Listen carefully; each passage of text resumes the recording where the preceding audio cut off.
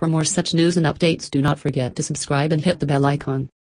आज का big boss का एपिसोड तो वाकई ढांसू था, क्योंकि हो ही गया सिडनाज का महामिलन। फैंस जो बेसब्री से इंतजार कर रहे थे सिडनाज को एक साथ देखने के लिए, उनकी ये तमन्ना पूरी हो ही गई। अब बात करते हैं कल के एपिसोड की। कल के एपिसोड में क्या इंटरेस्टिंग होने वाला है, आइए जानते हैं।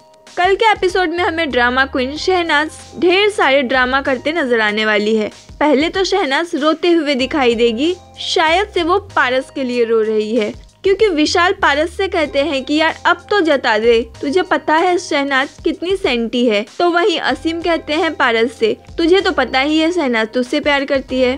अब आखिर माजरा क्या है, ये तो कल के एपिसोड में ही पता चलेगा। कल एक मजेदार टास्क होगा चूहा बिल्ली वाला।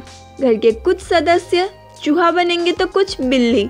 तो वहीं शहनाज मैडम का ड्रामा फिर से चालू हो जाता है।